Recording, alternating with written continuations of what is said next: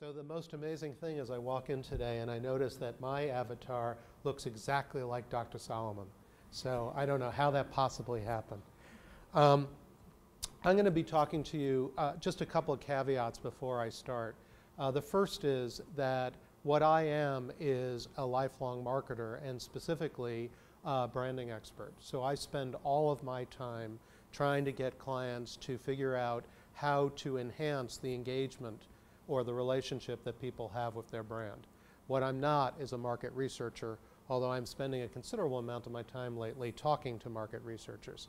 And what I'd like to talk to you about is this world we call the non-conscious. The one downside of a Mac is that the remote doesn't work on it. So what we're talking to clients about is this notion of growth. So there are two really critical challenges that people are facing right now. One is posting the kind of growth that is necessary to really drive value in a company. And many, many clients are just not experiencing the level of growth that they'd like to be experiencing. The second is on the rare opportunity where we run into a client who says, oh, I'm doing just fine, is how do you insulate that growth? And unfortunately, we all live in a world right now where there are challenges to our growth platforms that we just can't control. The biggest is the economy, but there are competitive threats that we can't anticipate. And so what we're talking about is, are there opportunities for you to transform that growth and really have a much more positive impact on it? Very simple tenet, and I'm going to try to prove it to you really quickly, is what we see affects what we do. And so my view of the world is completely what drives the actions that I take. And so the dilemma is that where you look affects what you see. And we think that people are not looking deep enough to really understand what's going on in the world. And so the place we would like people to look more is what we're calling the non-conscious. So in deference to Lindsay and his dad, Professor Zaltman published that about, I believe his number is 95, that 95% of the decision making that we make as human beings happens at what we call a non-conscious level. We just backed off of that a little bit and we're using 85. The number doesn't matter. But if you don't believe me that the vast majority of the decisions you make as a human are really at a non-conscious level, let me just tell you two quick stories. The first is my educational background is I went as an undergraduate to Carnegie Mellon and I went as a graduate to Chicago Booth Graduate School. I am about as linear and analytic as our educational system is able to produce. So when I approach a problem, what I tend to do is look for lots of information and data, and I try to analyze that data every which way I can. But the irony is, in my 30-year plus career, every big idea I've ever had has either happened in the shower or in my car. So it's not when I'm analyzing all this data. It's when I remove myself from the data and try to make some sense out of it where that synapse takes place. That's the non-conscious. Another story that would embarrass my daughter if she was here is I have two daughters. Both are now in institutions of higher learning, which is to be read. It cost me $118,000 a year. My older daughter is currently a senior at Union College, which is in Schenectady. And if she was here and I put the mic in her hand and said, could you explain to these fine people why you chose Union? She would give you three incredibly compelling and articulate reasons why she chose that school. And all three are true. But having observed this decision as a somewhat impartial observer, they have nothing to do with why she picked Union. The reason she picked Union is it happens to be a spectacular campus, but the day she visited was the most beautiful day I've ever experienced. Secondly, the woman who gave her the tour of the campus and she connected much more deeply than she had with anybody else who had given her a tour.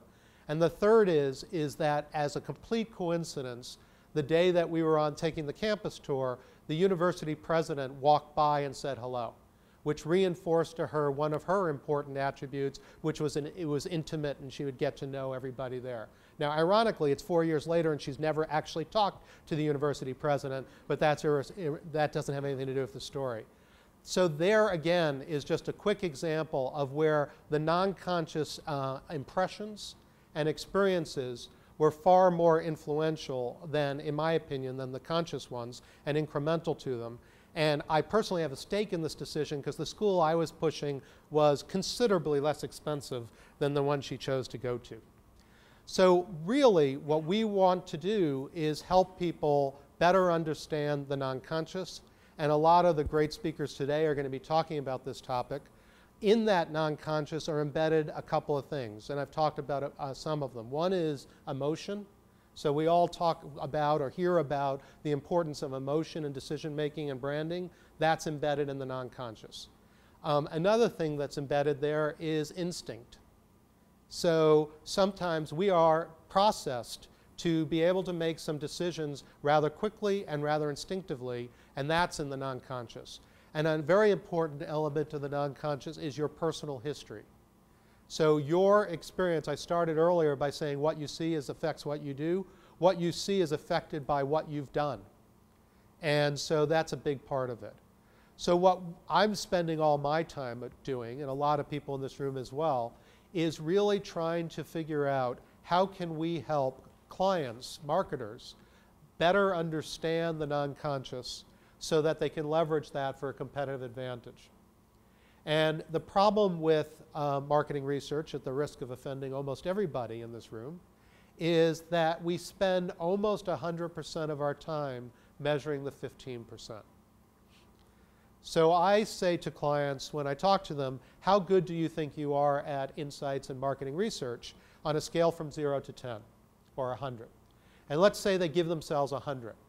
So then what I say is you are probably measuring somewhere between 15 and 20% of truth, which means that the vast majority of truth is not factoring into the decisions you're making. So a lot of us today are going to be talking to you about efforts we're making to help people tap into a much deeper and more comprehensive part of that truth. And the increment provides you two benefits.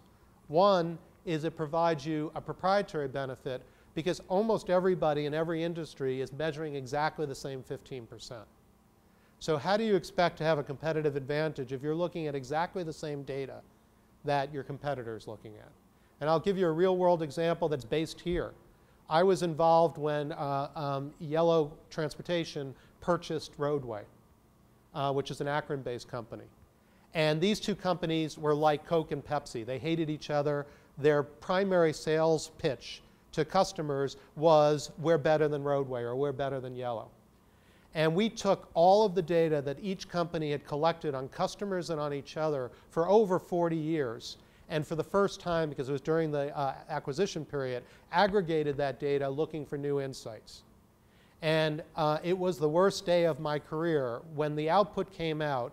And imagine a graph that says, here are the meaningful differences between you and Yellow based on the data you've been collecting on each other. There was a blank page. They had exactly the same data about each other over 40 years of time. So how does Yellow get an advantage over Roadway by looking at exactly the same data? So the first advantage is proprietary. And the second advantage, which gets me a lot more excited, is provocative. Is the purpose of insight is to stimulate new thinking, which will stimulate new behavior. And if you're looking at the same stuff over and over again, how's that going to drive brilliant new thinking?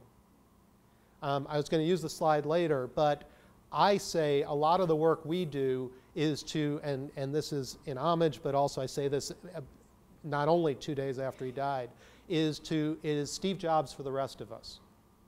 So if you think about the two things that made Steve Jobs remarkable, the first was instinct. The man built products that got him excited. And it turned out that that metric developed a lot of very, very cool products. And most of us are not blessed with that level of instinct, that we can come up with those kinds of breakthroughs as consistently as he did.